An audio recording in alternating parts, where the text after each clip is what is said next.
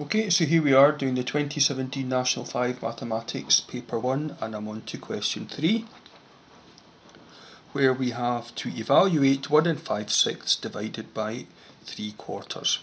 Okay, right, 1 5/6, you should always change that into an improper fraction. Okay, how do we do that? Well, we do 6 ones are 6, add 5 gives 11. That's the easy way to do that. So 1 5/6 is 11/6. And that's to be divided by 3/4. The easy way to do that is to change the sum to a multiplication and flip the 3/4 round, only the 3/4 round to be 4/3. These two sums have got the correct same answer, but that one is easier to do. Okay, why? 11 fours are 44, 6 threes are 18, easy as that.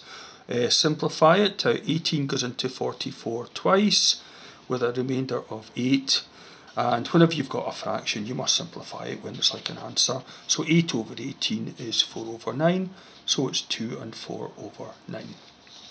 Moving on to question 4, where we are quite usual now, we have to expand and simplify. So we have 2x plus 3 multiplying x squared, take 4x plus 1. Okay, easy way to do that is to split this up, put the 2x there, and copy that there, then put plus 3 and copy that there. So we split this up into two sets of multiplications. So we now have 6 little multiplications to do. We have 1, 2, 3 on this side, 4, 5, 6 multiplications over here. So let's do it. 2x times x squared is 2x cubed. 2x times minus 4x, 2 minus 4s is minus 8, x times x is x squared, so it's minus 8x squared, plus 2x times 1 is just 2x. There we go. Moving on to the second 3, plus 3 times x squared is plus 3x squared, plus 3 times minus 4, a positive times a negative is a negative, and 3 fours are 12, so it's negative 12, and don't forget there's an x there.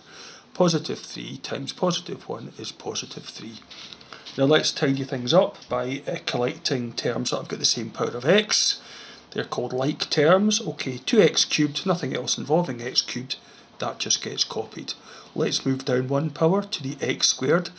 So we have minus 8x squared plus 3, minus 8 add 3 is minus 5, so that's minus 5x squared.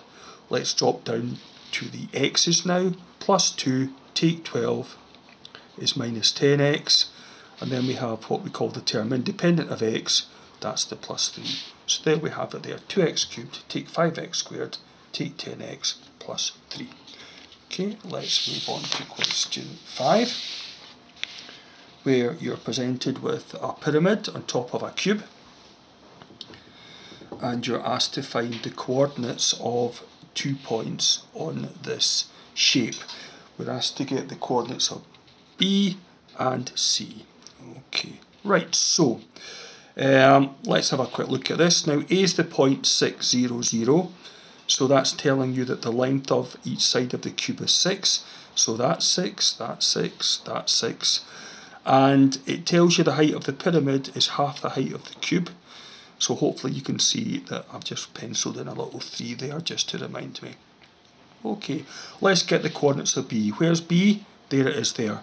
So how do you get from the origin to B? Well, you don't go along the x, so it's 0 along the x, 6 along the y, and 6 up on the z. So B is 0, 6, 6.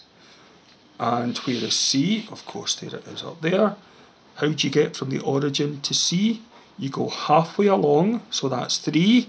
Halfway back gets you to the centre. And remember, 6 and 3, it's 9 up. So C is the point 3, 3, 9. On to question 6. Question 6 presents you with a straight line drawn on an xy axis, and of course the usual question would be, what is the equation? Okay, right, there's 2 ways to get this depending on how your teachers taught you. Okay, I'll attempt to show you both ways and see which one you prefer. Okay, now both methods need you to get the gradient, so let's get the gradient or steepness of this line. So we have A minus 1, 6, and we have B being 3 minus 2. Well, the gradient is y2 minus y1 minus 2 take 6 over 3 take minus 1.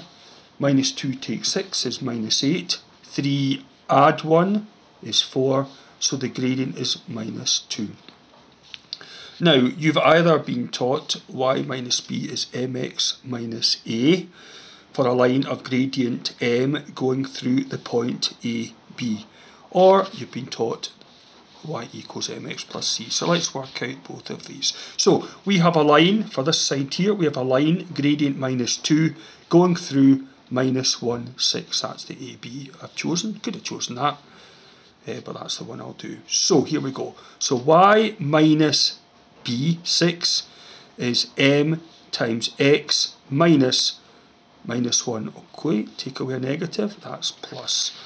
Okay, so let's tidy this up. So y minus 6 is minus 2x minus plus, take away, 2 ones are 2, put over the 6, so y is minus 2x, take 2 plus 6, so y is minus 2x plus 4. Okay, if you were taught y equals mx plus c, then for any point on the line, the y coordinate is m times the x coordinate plus a certain number. Okay, and if we choose the minus 1, 6 again, then it means that 6 has to be m times the x coordinate of minus 1 plus c. But we know the gradient is minus 2.